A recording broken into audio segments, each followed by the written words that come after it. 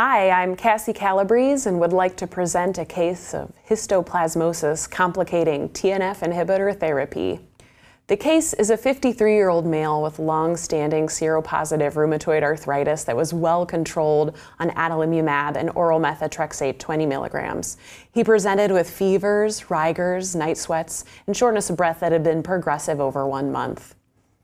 In the emergency room, this is his CT scan of his chest that revealed diffuse lymphadenopathy, new lung nodules, and also splenomegaly.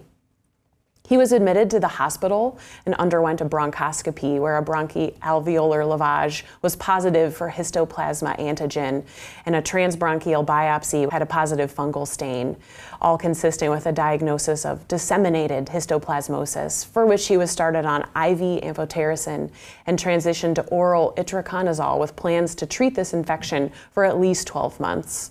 What about his rheumatoid arthritis? 2 weeks after starting antifungal therapy, his rheumatoid arthritis was active. Of course, he had stopped his prior immunosuppressive therapy.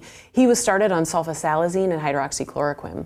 2 months into antifungal therapy, his urine histoplasma antigen appropriately was decreasing.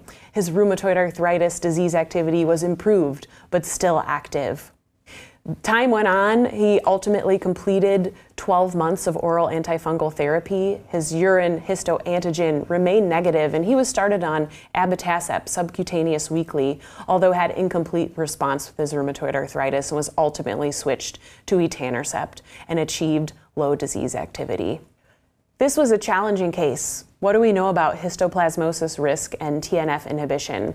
In the United States, histo complicates TNF inhibitor therapy 3 times more often than tuberculosis does, and mortality rate is up to 20%, making awareness, prompt diagnosis, and treatment key. It's endemic in parts of Midwestern US, but also other parts of the world. And there are no recommendations for routine serologic screening or antifungal prophylaxis in patients living in endemic areas on TNF inhibitor therapy.